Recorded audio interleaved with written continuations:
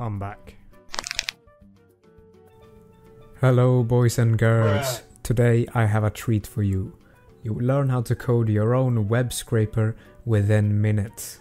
The possibilities of this web scraper are endless, and here are some examples of what applications you can create afterwards. A stock market bot, price comparison app, a real estate analysis app, a social media bot, and much more. But before we start, I would like to thank you, the viewer. You guys make my day when you leave a comment and engage in the Discord. Thank you. Hello. Alright, so we're here at the desktop and I will show you guys exactly what you will have in the end of this tutorial. So this is the application, and when I press play here, it opens up a Chrome tab, and within the application it stores all of the movies of the top 250 movies list over at IMDb. So if we scroll up here, we can see The Shawshank Redemption 1994, and the rating is 9.3. If we take a look at the Chrome tab, we can see first place Shawshank Redemption 1994, and the rating is 9.3. So this is a very easy project to replicate, and I hope you guys will like it. Alright, let's create that application. I have the Microsoft Visual Studio Create a New Project tab open. If you haven't, install all of the C# development modules from the Visual Studio installer, and then click on or create a new project. It will be the C# console app. The project name, let's call it Scraper for simplicity. Go next, and for the framework, I'll take the .NET 6.0 long-term support framework. I think it's the latest one. I don't know, and I don't think I care either. So we have the program in front of us. We have some commented out things here. Let's remove that, and we have a console write line here. It says hello world.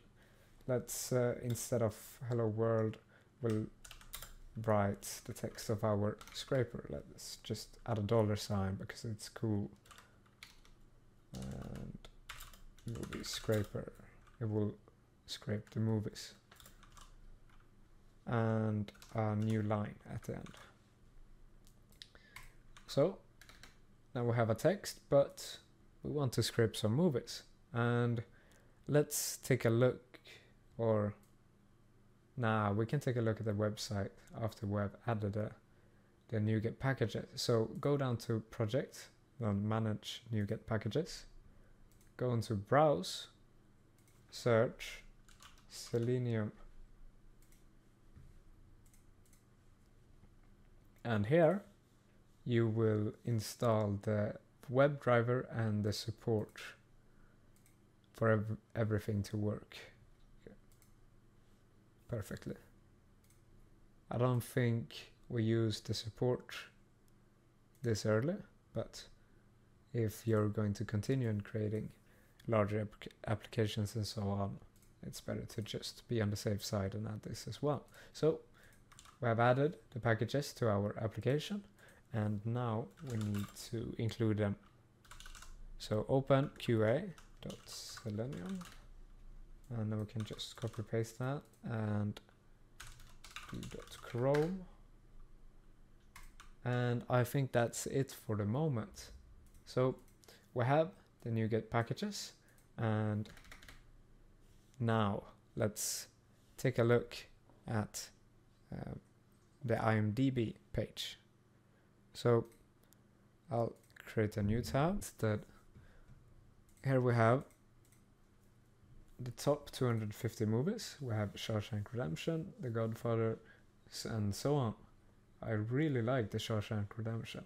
It's nice to see that it's that highly rated.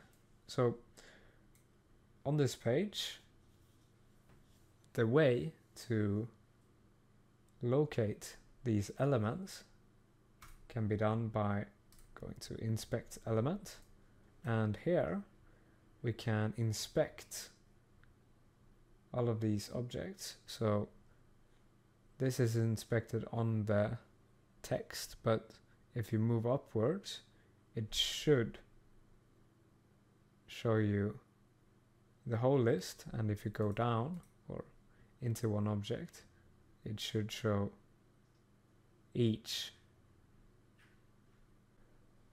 and every element is within this list. So you can see here IPC metadata list, and here are the items, as you can see here. So if we wanted to iterate through all of these items, we could just find all of the elements that has this class name. So class equals so on.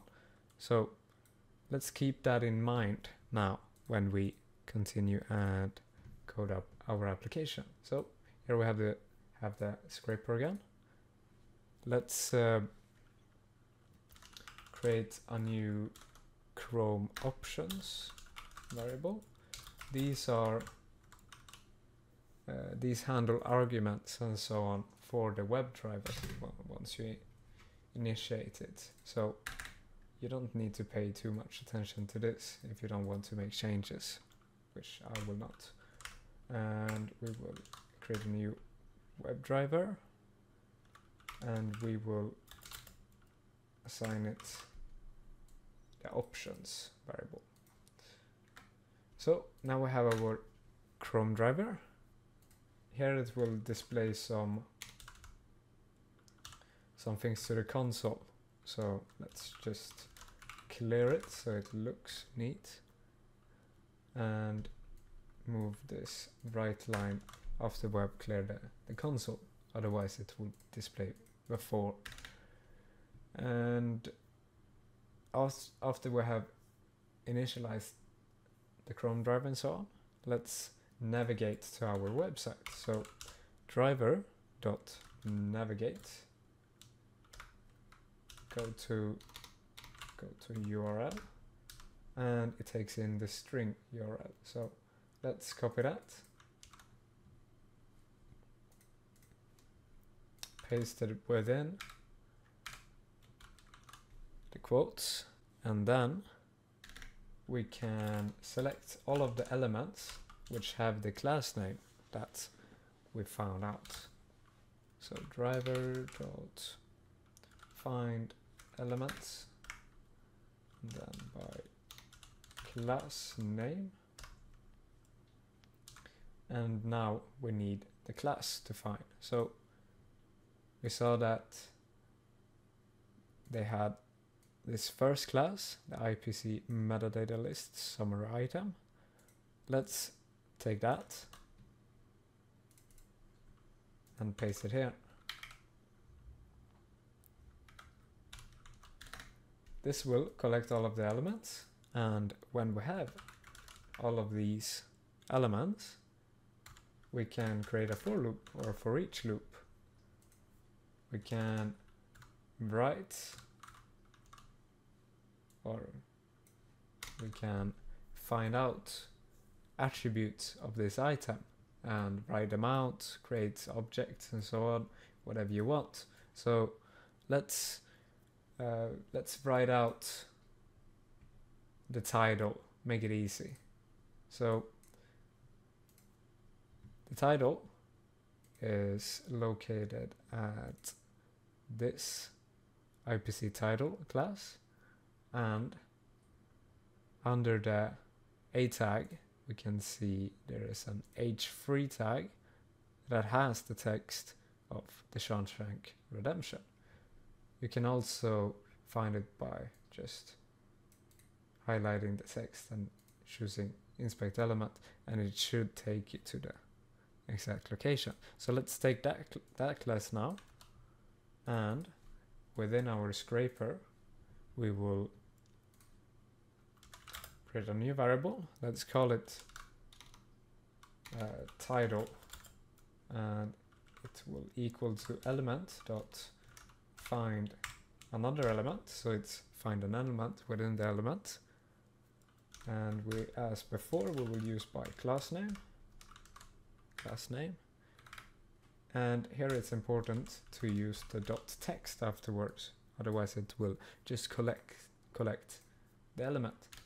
Let's test our application now and write out the title. So if everything worked as intended, we should write out the correct information. So let's take a look. Here